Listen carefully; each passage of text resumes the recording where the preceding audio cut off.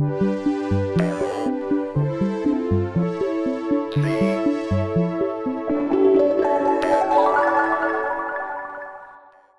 this video is going to be another quick one, just looking at the Sum Dist module from LZX Industries. This is a really great little utility module that fills a couple of needs that can really be used in any patch. The bottom section is the distribution section, and we'll go over this very, very quickly. Basically, this just allows any signal to be multiplied across a number of different outputs. So this is essentially just a multiple module. This also can replace stackables, which are really great cables, but they can be a little faulty. This is a much more secure and solid connection. So just to show you, whatever signal goes in here is going to flow through to each of these outputs. So I get the same output here if I add the green. And I can add the blue, and etc. Now these also flow down, so if you theoretically needed to take this oscillator and run it to 12 different places in your patch, you could. Each one of these is going to give you the same thing until you go and break these connections. So you either have four 4-channel mults or one 16-channel. It's not terribly complicated. There's a lot of places it comes in handy in most patches. And if you're doing something like planning for performance where you don't want to be taking a risk on something like a stack cable, this is a really, really great option. Especially with things like external video processing, you could take your external video signal, plug it into here, and then patch it all over the place. Now, more interesting is the top section, which is the sum section. And the sum section here is going to give you an additive mix of whatever you plug in. So one thing that this is very useful for is shape generation patches. So I've got two inputs, and again, the way that this works is very similar to the Dist. So it takes 3 inputs and gives you an additive mix of the output. So I have 2 different oscillators here. We could put those into matrix mixer just to see. So you see we're getting our first oscillator, our second oscillator, and then we're getting an additive mix of the 2. Of course, one place where this is very useful is if you're trying to key complex shapes. So I'm going to take a key output and I'm going to take this sum output into like here, and then we get some nice triangles.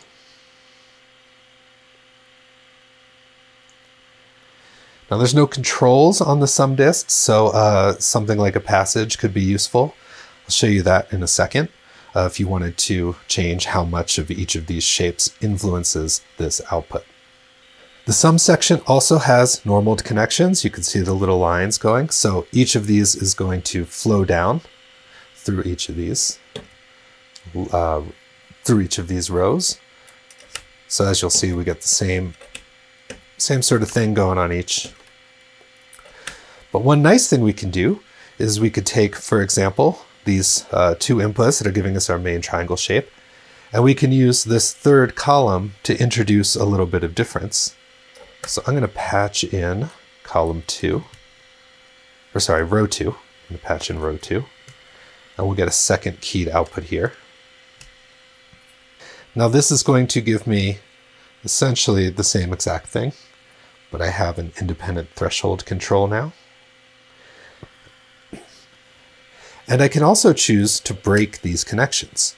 So now we're just seeing oscillator 1, and in place of that, oscillator 2, I'm going to put a shape from angles. That's a nice angle. So you can see how that's starting to work. And then let's just go for a third one here. So I'll take another one of these outputs, put it into yet another keyer. And we'll take that output into our third channel. Let's get something purpley. There we go. Now we're just getting a straight duplicate of what we see on this second row, in this third row. We do have an independent threshold control, so that's nice. But we could also go and insert something totally different. So let me show you what happens if we take an angles. And let's go into this third input here. And we can look at our third threshold control.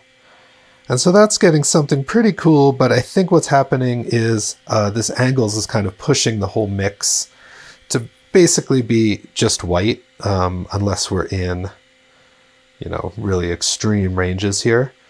So I want to get a little bit more range out of that. And because this is just a pure additive summer with no controls, it's going to push things up towards white really fast. So a good trick is to use a processing module. I'm going to just use the passage, which is essentially very similar because it's right next door here. So I could take the input into the passage first, and then take the output into that input on the sum dist. And then what this is going to let me do is attenuate that output from ramps, that output from angles. This is going to give me a little bit more control over what's happening. And just to show you some of what we could do, so we could break this other normal connection here. And let's just do sort of the same thing with a different angle. So we'll take just a different output from angles and put that into another channel here. And start to adjust that.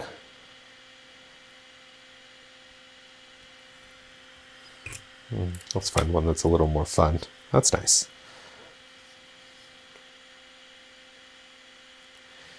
So now we can start to wipe across here. So it's not a super complex module, but it does have an almost infinite number of uses. You could also use it to sum together different modulation sources. So let's take a simple LFO, and let's take a look at what happens if we use this to modulate our keyers. And right now it's modulating all of them, so that's pretty neat. Cool. Just get this into a nice range. There we go. And then I'll slow that down. So we've got an LFO, but maybe we want to use a few different modulation sources. So let's take that LFO into one channel of our sum dist module. Let's take the output and put that into the CV of the keyer. So this should kind of look the same. However, we do have these normaled connections. So that's going to be sort of throwing us for a loop because this is flowing down into here and that's flowing down into there. So we do want to break those connections. But first, let's add in something else, maybe like a dual shape generator.